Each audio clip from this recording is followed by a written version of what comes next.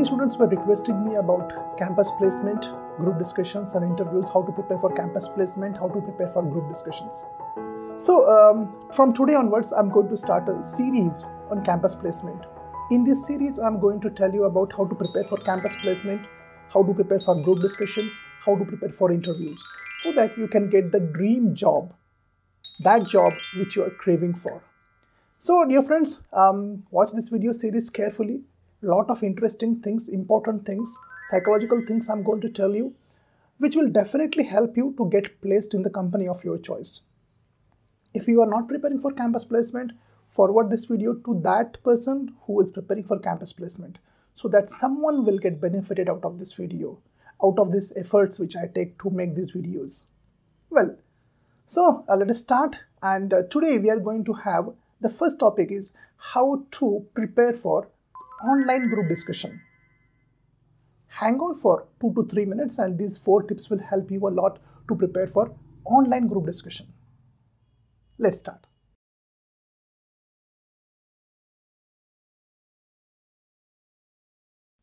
Well, dear friends, as you know, nowadays campus placement is going to start, or it may have started in your colleges. And the way the campus placement recruitment process is conducted, it has been changed. It has changed a lot.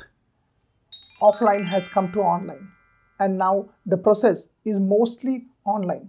Most of the students are not familiar with how to prepare for a group discussion online. They know how to prepare for offline physical group discussions, but they don't know about this online group discussions. So I'm going to give you 4 tips. This will help you to prepare for online GD. So let us go with the first tip. Yeah, these tips sound like common sense, but we forget them. And this is the reason why I'm telling you these tips. They will create a huge problem if you don't pay attention on these tips. So the first tip is very important. Be familiar with the app. Whichever app you're using, you can use Zoom, or you can use Google Meet, or you can use Microsoft Teams, or whatever it is. First of all, be sure that you know all the important things, all the important interface buttons are there, all the important tools in that particular app. Be familiar with that, so that when you actually go online, you should not have any trouble. You should not have any problem handling the app. Very important this is. So know everything about how to start the camera, how to end the meeting, how to send a message. All these things you should be familiar with. Be familiar with the app, whichever app you are using. As I said, Zoom app, Google Meet, Microsoft Teams, whatever it is. And before that, make sure that the same app is being used by the interviewers or the company which is going to recruit you. Be sure about that. So number 2 tip is there. Have good quality microphones and good quality camera. Here I can show you, use a webcam. If you have a webcam, use a webcam. Webcam is very nice, it has very good quality. Usually laptops don't have good camera. So avoid using the laptop camera and use a webcam. Do not use mobile phones. I mean, yeah, if your mobile phone is of good quality, then no problem, but using a laptop is, you know what, you can see a big screen, you can see all the participants there, what they are doing. Plus, you can free your hands, the laptop will not fall down. Usually it happens with mobile will by mistake fall down from your hands. So use a laptop, that will help you to have a very nice group discussion. And you can see the whole scenario there, you can see all the participants there, what's happening around there. So use a laptop, a good microphone now. A good quality microphone is required. Test that, because it's audio visual. Audio and video both are important while performing in a group discussion. So have a good quality audio and video tools. As I told you, good webcam and a good quality microphone. You can borrow it if you don't have. I'm not saying that go and buy specially for this, but borrow it from your friend or someone else. But use a good quality. If you have a headset with a microphone, it's good. Avoid using mobile microphones, which we use for mobile calling.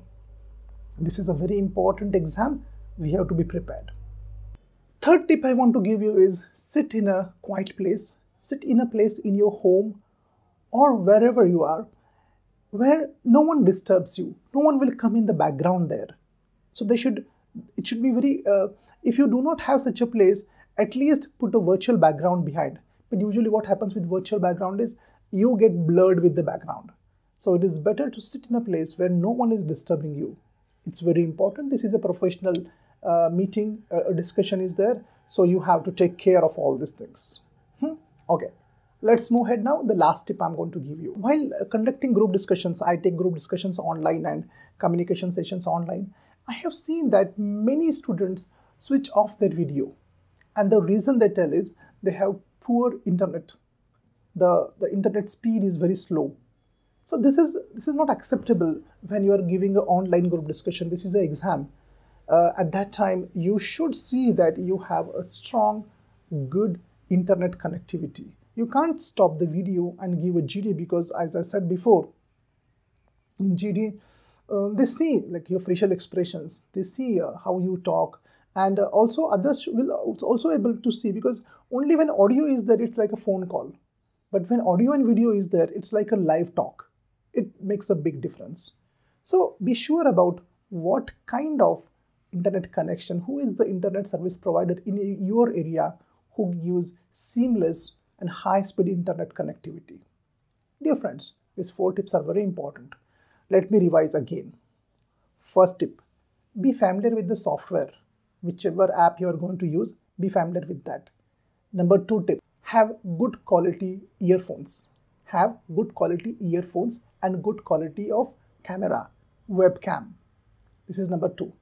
Number 3 tip, sit in a quiet place. Sit in a place where no one disturbs you. Number 4, very important, have a good internet connection.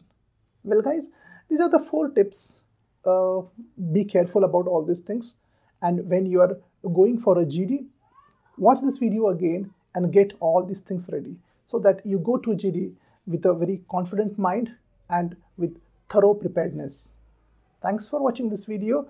A second video is also going to come. It's all about campus placement and group discussions. Stay subscribed and watch other videos as well. These videos will help you to get a good placement and a reputed company. Thanks for watching. Goodbye.